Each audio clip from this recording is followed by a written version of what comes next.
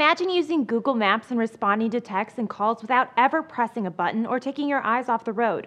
Sound a little futuristic to you too? This week, tech company Navdy introduced its new head-up display system. The system rests on the car's dashboard and projects images so they appear to be 6 feet in front of the windshield. The system is controlled by a series of gestures and voice commands. It connects to both Apple and Android phones and is able to access apps such as Google Maps.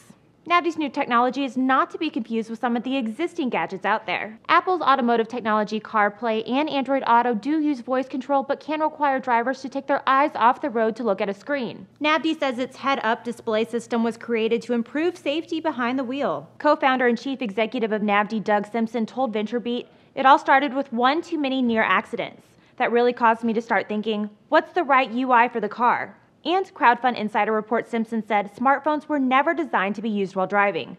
Touchscreen-based apps force you to take your eyes off the road. The system also allows drivers to dictate text without looking away, but it could run into some of the same legal troubles as Google Glass.